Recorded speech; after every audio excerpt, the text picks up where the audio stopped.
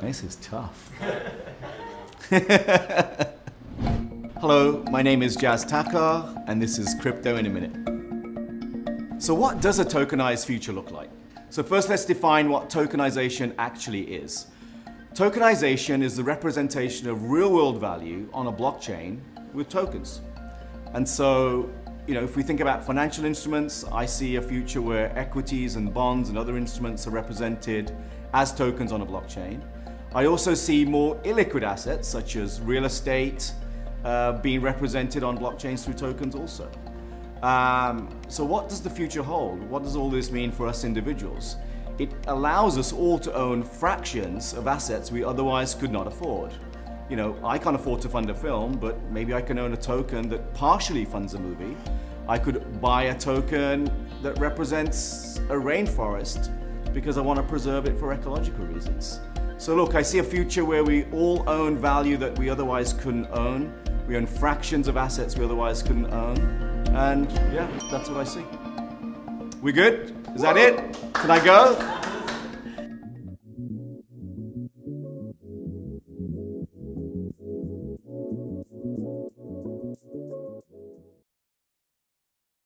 Yo, what is going on, everyone? Welcome back to the Zen Lounge. I have a quick video for you guys today. I'm going to go over a couple Ripple and XRPL updates for you guys. You just watched Crypto in 1 minute with a gentleman named Jas, and he describes the potential of a tokenized future in just 60 seconds. Hope you enjoyed that clip. He also, Ripple posts here, a house, a film, and a forest all have one thing in common. They are real-world assets that can be represented as tokens or fractionalized tokens on a blockchain. I've been saying for a long time, tokenization of real-world assets is going to be very, very important. Why? Because we're going to be moving in the future into deflationary times when there's not a lot of liquidity in the system, a liquidity crisis even potentially, and there will be a lot of trapped liquidity that needs to become more liquid. Tokenization of assets turns illiquid assets and makes them more liquid and speeds up the flow of liquidity. That's why I think it's going to be so important as deflation becomes more of a big narrative in the next, I don't want to put a timeline on it, but it's going to happen. Even Elon Musk is calling it. So tokenization of assets is really important. If you guys watched my video from a few days ago, Ripple is now publishing about the Ripple pilot that has a USD-backed stablecoin on the XRP ledger. We talked about this a few videos ago. And there's citizens and merchants in the island of Palau, which are using a stablecoin directly on the public XRP ledger. That means governments are backing pilot programs right now on the XRP ledger as I'm speaking. That's very exciting. That's real world utility on the XRP ledger. So now we have the narrative of real world tokenized assets on the XRP ledger, stablecoins on the XRP ledger. So much is happening. And the technology is not even finished yet. What David Schawrtz has been working on for the past year is public. The past 10 years, his vision was to create these public liquidity pools that anybody could source liquidity from. Remember, liquidity is going to be very important in the future as we move into these liquidity crisis scenarios. CerTech has completed their audit. So the way that the XRPL validators work is they need to put a proposal on the XRP ledger network. The validators need to vote.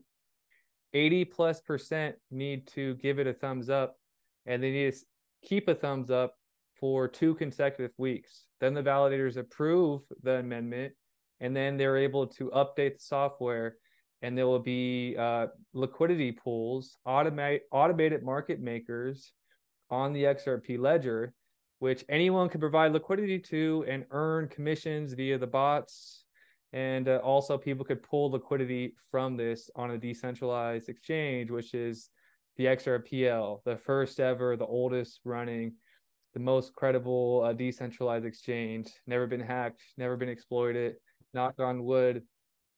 Feel pretty secure about that. And this is one of the newest videos I found on XLS30. So we're going to finish this video real quick with a video from David Schawrtz. He's in Asia, and the reason you're able to earn commissions by providing liquidity is this feature here. It's called a continuous auction mechanism. the auctions transactions advantages to arbitrage users at low fees on a 24-hour basis. This is also supposed to help the volatility of an asset like XRP, so it's more stable. So it brings lots of benefits to the XRPL DEX, XRP holders, the XRP price, so much. And this is the secret sauce, he calls it, the secret sauce, the automated market maker, or we could call it a nickname, automated money maker. Enjoy this clip, guys. Thanks for stopping by the Zen Lounge. Please give some comments. Please give me a thumbs up. And thank you guys for watching my video. See you guys next time. On the topic of Ripple and the XRP ledger, addressing the elephant in the room, you know, and kind of building into our talk about real-world asset tokenization. How has the recent so-called partial victory in the case brought by the SEC against Ripple affected the ability to proceed with developments such as real-world asset tokenization on the XRP ledger? I mean, it's been a huge milestone. It's gonna help, you know, many players in the crypto space, particularly exchanges, you know, that do business in the United States. I don't think it's going to significantly affect Ripple's ability to do any of the things that Ripple's doing, and I don't think it's going to significantly affect the XRP ledger's ability to do any of the things the XRP ledger is doing. The biggest practical effect is that exchanges relisted XRP, presumably, given the timing, it's presumably in response to this, and their public statements, it's presumably in response to this ruling, which makes it easier for people to, you know, makes it more liquid, it makes it easier for people to transact with it. But I don't think it's going to make significant differences in Ripple's ability to do what Ripple wants to do, and it certainly shouldn't affect anybody who wants to use the XRP ledger and their ability. And again, you know, this was a pretty significant milestone, so, you know, better. Yeah, and beyond that milestone, what's next for the XRP ledger? How can you achieve that, and what's your plan to achieve that next level of widespread adoption? Well, one of the things that I'm very personally excited about is XLS30, which is an automated market maker, which just fits really nicely in with the other features that the XRP ledger has. I think another big thing you're going to see is the same technology that's used in the XRP ledger being used for other projects that have similar needs. You're going to see that with stablecoins. You're going to see that with tokenization of assets like real estate. People who don't want to be, not everything needs to be on the same blockchain, and I think replicating that technology to have side chains that are application specific is going to be interesting. I'm personally just really excited about the automated market maker. That's something that's been, the sort of mechanics of the trading of assets have been interesting to me for a long time, and in particular, it really helps with the volatility. One of the big obstacles to adoption of cryptocurrency is the volatility of their price, and that'll really help with that. And you know, we're in Tokyo today. While you're in Japan, you know, you have this large XRP support base here.